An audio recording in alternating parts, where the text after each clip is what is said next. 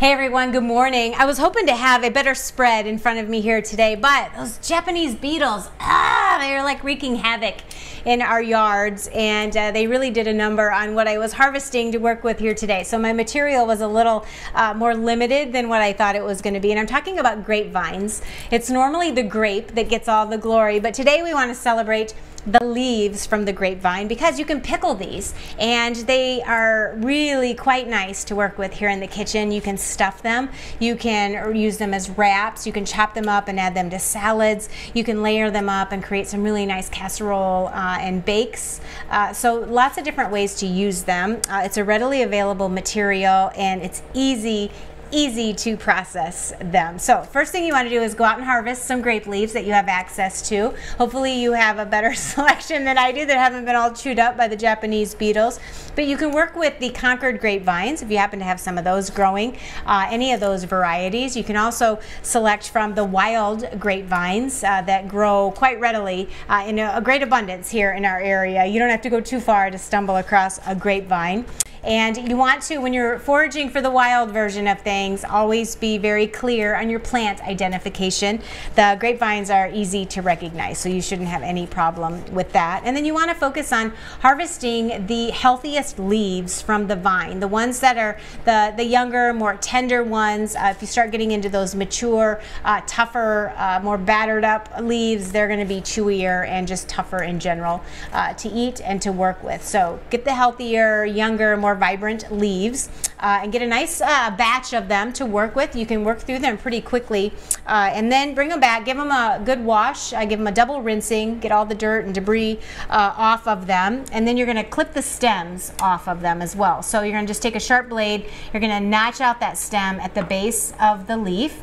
And then what you're going to do is get a batch of this really intense, this is some serious salt water. This is going to be your brine that you're going to blanch the leaves in and that you're going to use as your pickling brine that you're going to pour over the top of them. So the ratio to mix up, depending on how many you're working with, what kind of container you're working, what size, it's 1/4 cup of kosher salt to 1 quart of water. So that's your ratio. Mix up however much you're needing and then get that to a good boil. And then you're going to start adding your washed and destemmed leaves. I put just a few in at a time, and you're going to blanch them for about anywhere from 30 seconds up to 2 minutes. The larger, if you do have some leaves that are a little more dense, you may need to keep them in there for a couple of minutes. But your younger ones that are more tender, usually just 30 seconds is all you need. And when they come out, they're going to be this lovely olive green color, and you can tell they're just kind of paper thin.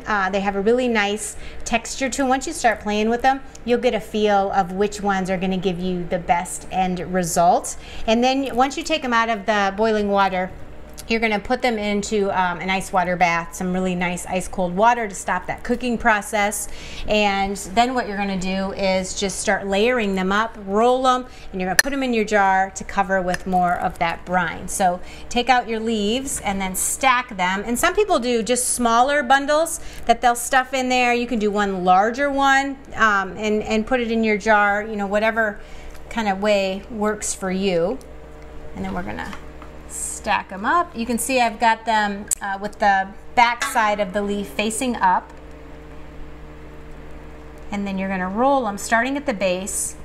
You're going to roll them up just gently. You don't want to get them too tore up, so that if you're stuffing them, you want everything to stay in there nicely. And you're going to put them in your jar. You may need to fold them over or maybe use a bigger jar depending on what size leaves you're working with. Then you're going to sprinkle over either some citric acid if you have it, about 1/2 teaspoon, or you can also use some lemon juice.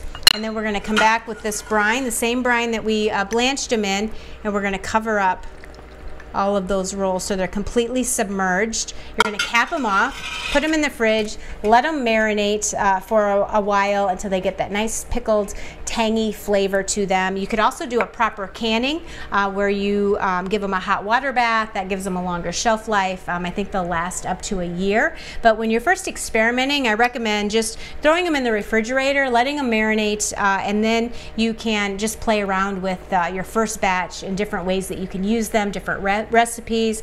They go really nicely with all kinds of rice mixtures, different grains, vegetables. Some of the cheeses like a feta or a goat cheese are really nice wrapped up in them, but I think you will enjoy the flavor of them, different ways that you can use, and it's a readily available material here in our area. It's fun to go out and forage and harvest and work with something unique, so something new for you to try in the kitchen before the season runs out.